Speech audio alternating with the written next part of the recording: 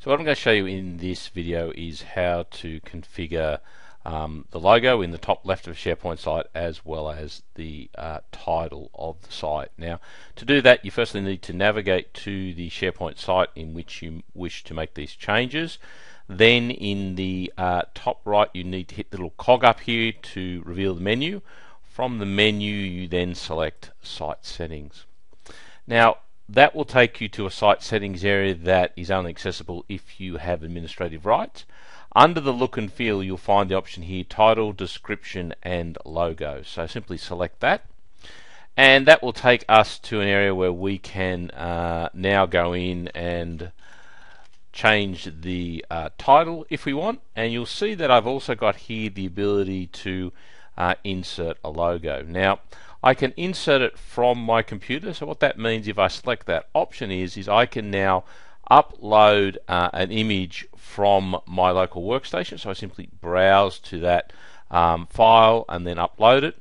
You'll see that I get the option to locate this in a destination folder. So when I upload it, by default it's going to want to put it into Site Assets, which is a hidden document library within SharePoint. And you can change that and nominate wherever you wish to place it. So it's also a good idea to put some version comments here as to what the logo is. Now, apart from that, so that's uploading from the computer, we can also use an image that already exists from SharePoint. So if we select this option, what it'll take us to is basically a navigator through our existing SharePoint site.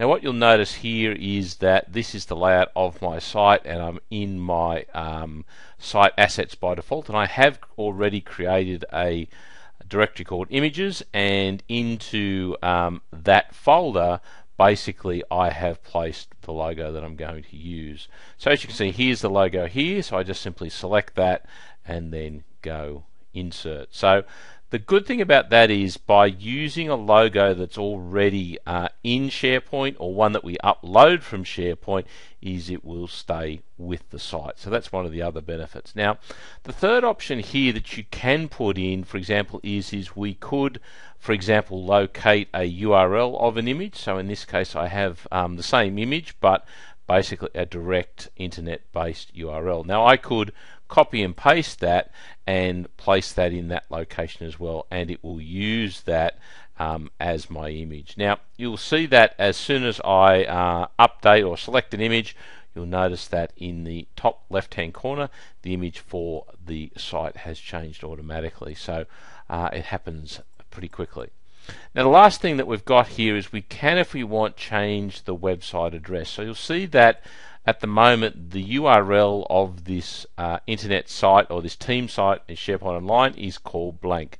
Now what we could do is we could go in here and we could change that URL to whatever we want, and that would then be automatically updated without us having to do any further changes. So again, if you want to change the URL, best practice is to try and keep that as short as possible to reduce the URL length and improve navigation.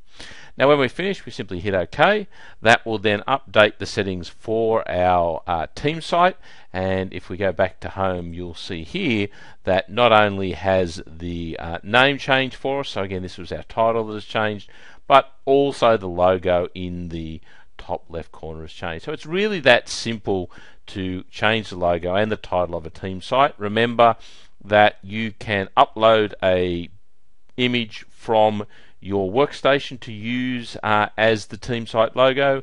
You can reference an existing image that's in your team site, or if you want, you can use a direct URL that points to an image out somewhere on the internet. So that's how quickly and easy it is to do, and thank you very much for watching the video.